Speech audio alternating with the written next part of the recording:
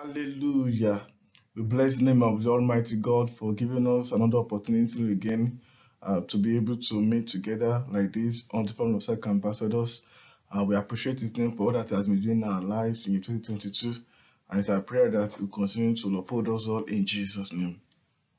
And today, by the grace of God, we want to um, go into the book of Romans, and by looking at this important topic, Romans 8, source of key nuggets for a victorious Christian life.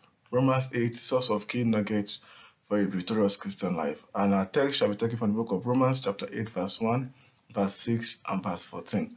Romans chapter 8, from verse 1, verse 6, and verse 14. By the grace of God, we are taking the part 1 of this message, and we hope that by the grace of God, if the Lord tarries in His coming, I will take the part 2 and the part 3 in subsequent Sundays. Let us pray. Everlasting Father, we thank you for all that you have been doing in our lives, even in this year. We appreciate you for the gift of the Word of God that you have given us, even for the gift of Romans chapter 8. Father, we say be exalted in Jesus' name. We pray that as we go into the study of this particular chapter in this episode, we pray you will bless us in Jesus' name. Let our lives not remain the same. Thank you because you have answered. We pray that the Holy Spirit will fill us, and at the end, let us all be blessed. For in Jesus' mighty name we have prayed. Amen. So, like I mentioned to us earlier, by the grace of God, we are considering this important topic, Romans chapter 8, source of key nuggets for a victorious Christian life. In this episode, we are focusing on 3 out of the 10 verses we'll be considering this particular series, and I pray that the Lord Himself will bless us in Jesus' name. As a way of introduction, I want to believe we all know that the Bible itself is a unique and wonderful book with different promises of God. If you look at from Genesis to Revelation, looking at these different books that we have in that holy book, we see that God Himself has helped us as human to be able to live a victorious Christian life. And right from the fall of Adam, we learned how God has initiated the redemption plan, making our Lord Jesus Christ to come to the world to die for all of us. And then how we also used different apostles, and like Apostle Paul, to be a blessing to Christianity. And it's our prayer that in the name of Jesus, all this effort that God has made will not go in vain in our lives in Jesus' name. And like I mentioned to us earlier, the book itself, the Bible, starts with the Genesis, and of course, from Genesis to Malachi, we have the Old Testament, and then we also have the New Testament, that is from Matthew to Revelation.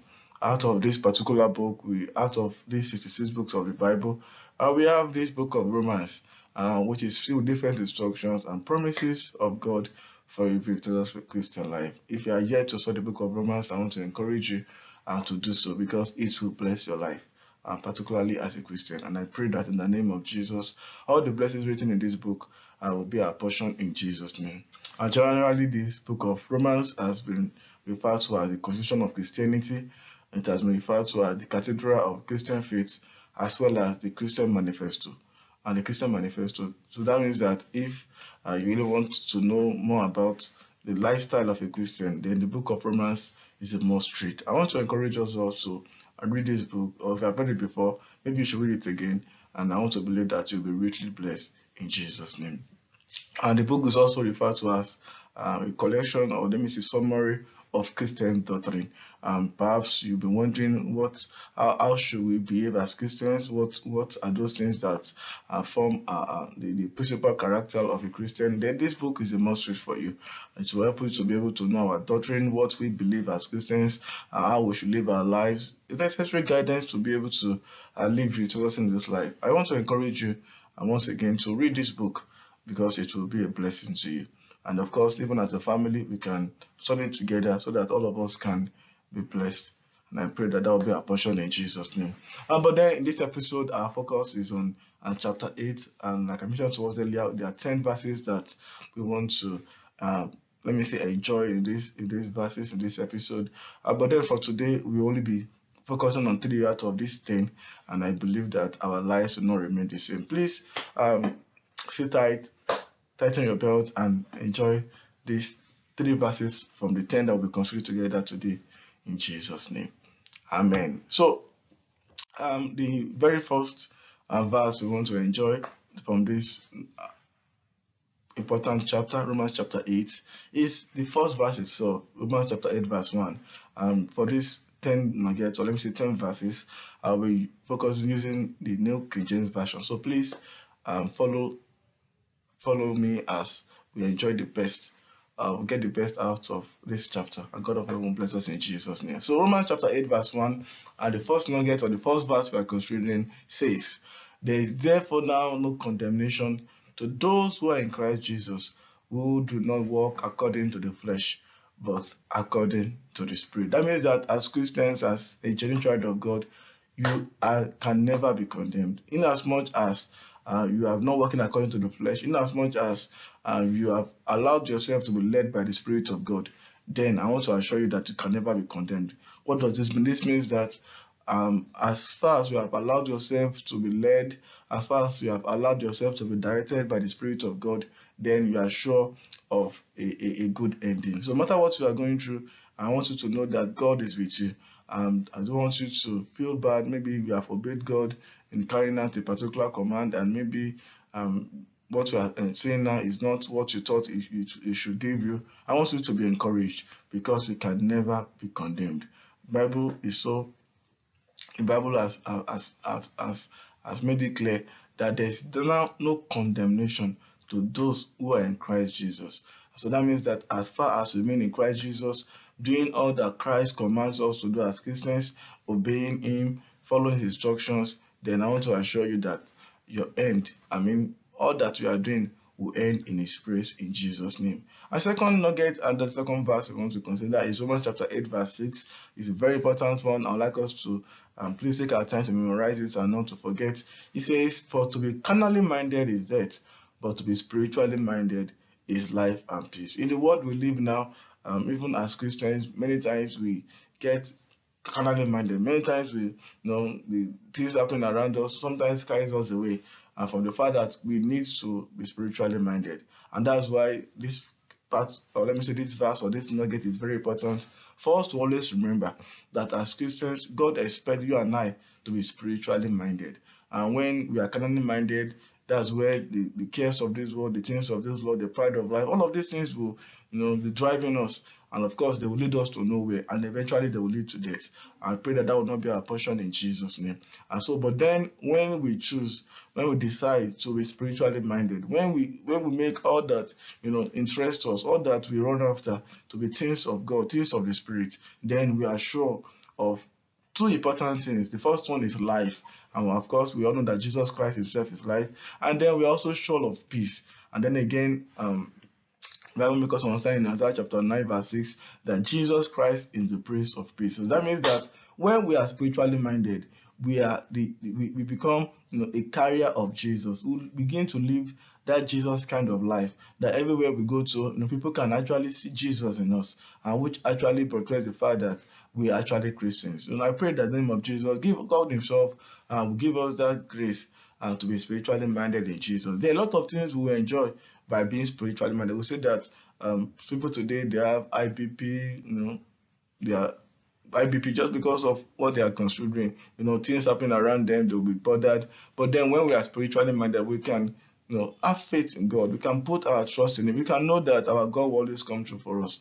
And I pray that no matter the situation that you are going through, God Himself will encourage you. He will help your faith and will help us all to stand in Jesus' name. But then we should not forget that carnally mindedness will eventually lead to death, or will lead to death. But then when we are spiritually minded, we are sure of two important things. We have life, and not just having this life, we have it more abundantly. And then again, we also have peace of mind, even in the midst of storms. I pray that God will help us to be able to be spiritually minded in Jesus' name. Then the third verse we are continuing to the third nugget is a popular one, Romans chapter 8, verse 14. It says, "For men that are led by the Spirit of God, these are the sons of God."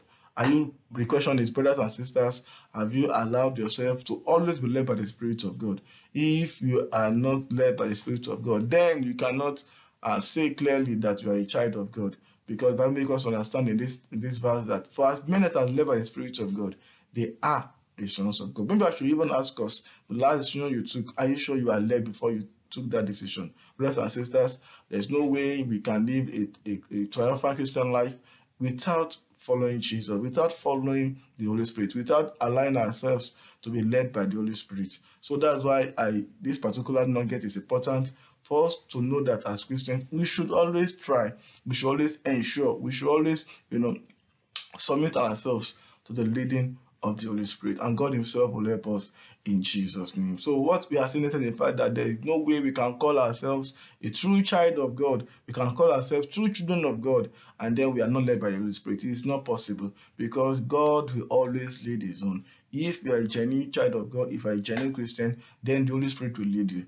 But then we also need to understand this fact that when we obey the leading, that is where we can have further directions. If at first God is telling me to do something and I refuse to do it, He tells me second time and refuse to do it, then He will not bother telling me other times. But then if I'm used to obeying, then I'll have more direction, more instructions, and more leadings. And so we want to believe that by the grace of God, from this verse, you and I will make our determination to ensure that we are always led by the Spirit of God, and not just being led alone, that we are always obeying, trusting God, obeying the commands as we are led in the name of Jesus. So by the grace of God, these are the 3 verses we want to study today, we want to enjoy, and I believe that we will put them into practice. Romans chapter 8 verse 1, Romans chapter 8 verse 6, and then Romans chapter 8 verse 14. We strongly believe that by the time we put these 3 verses into practice in our lives will not remain the same.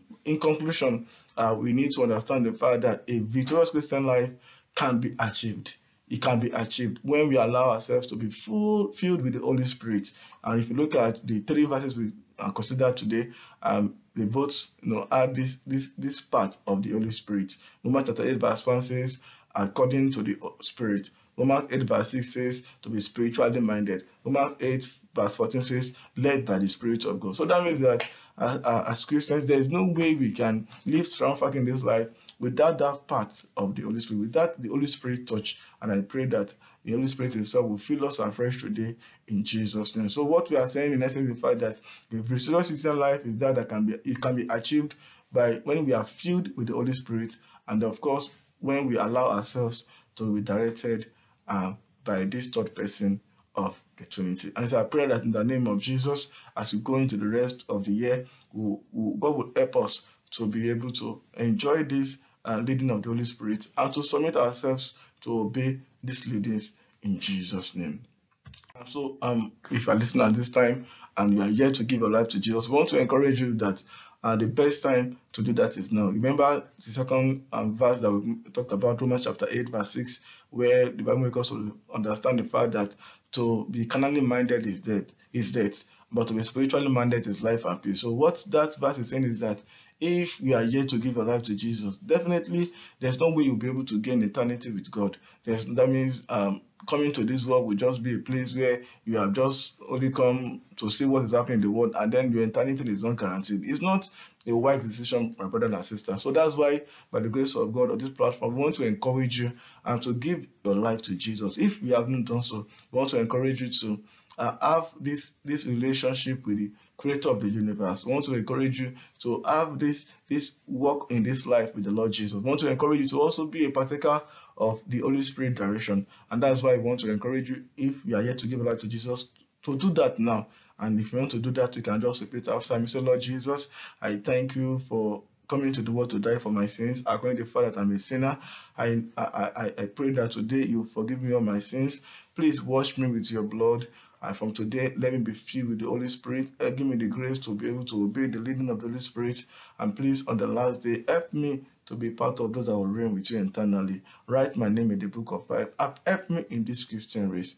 Thank you, everlasting Father, for in Jesus' name we have prayed. Amen. If you have made that prayer with us, I want to congratulate you for making the best decision anybody can ever make, which is that decision of accepting Jesus as our Lord and Savior. So we want to encourage you to continue in this path. To further help you, we want to encourage you to join a Bible-believing, a Bible-teaching church around you. Try and find one close to where you stay, and fellowship with them. We also want to encourage you to be a man and woman of prayer. please ensure that you pray often, because prayer itself is a way of communicating with our Heavenly Father. And then lastly, we also want to encourage you to get a Bible, and so that you can continue to read the scriptures yourself, and then you know what God is telling you to do part-time. It's our prayer that the Lord Himself will bless you in Jesus' name. And if you still need further counseling or further spiritual support, you can please contact us on the phone numbers of our screen, or you can even send us an email, and of course our email address is sec.ambassadors@gmail.com. It's our belief that God Himself will bless you and your life will never remain the same in Jesus' name. And so before we go, finally, we would like to make this prayer, and the prayer is: our dear Heavenly Father, please help us to always trust and obey the Holy Spirit guidance. And we pray in the name of Jesus. Father, we pray, oh God, that you will help us. Even in this 2022, help us to be a child of, oh God, your to be part of those children of yours that always trust and obey the Holy Spirit guidance. We pray that, Lord, you help us. We pray you strengthen us. We pray you encourage us in the name of Jesus. We pray that all of these that we have seen to today, they will not go in vain in our lives in Jesus. In this book of Romans, the 3 verses that we have read talking about the place of the Holy Spirit in our lives as Christians, we pray that we'll see the effect in Jesus' name. Our lives will be that which pleases you. Our lives will be that which gives glory unto you in the name of Jesus. Thank you, everlasting Father, for in Jesus' mighty name we have prayed. Amen. We want to appreciate you for joining us this afternoon in studying the book of Romans. Of course, we didn't start from chapter 1. We just went straight to chapter 8. Like I said, that this message itself is in 3 parts by the grace of God. We have talked about the first part today. So we hope to continue next Sunday if the Lord Jesus Christ is coming. So we want to encourage you to please go through that book of Romans, enjoy this chapter 8, so that together we can continue to grow together as second coming of Christ ambassadors. If you are also yet to subscribe to our channel, please do so, and God of heaven will bless you in Jesus. And so to meet again next Sunday, if the Lord Jesus Christ is coming, we want to wish you all a very wonderful Sunday, and please have a wonderful week. God bless you.